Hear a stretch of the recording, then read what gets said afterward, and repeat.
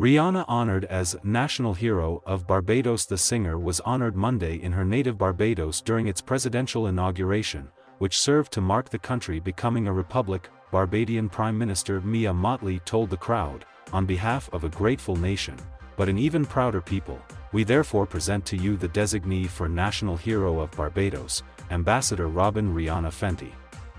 May you continue to shine like a diamond and bring honor to your nation by your works, by your actions, and to do credit wherever you shall go," Mottley said. The makeup and fashion mogul was appointed as an ambassador of Barbados in 2018. According to a statement from the Barbados Government Information Office released at the time, the position gives the celeb specific responsibility for promoting education, tourism, and investment for the island.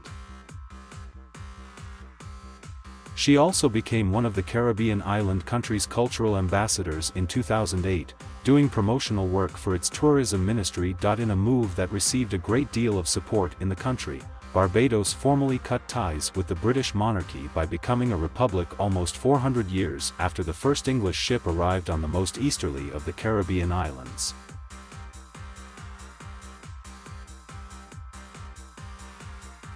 Thank you for watching.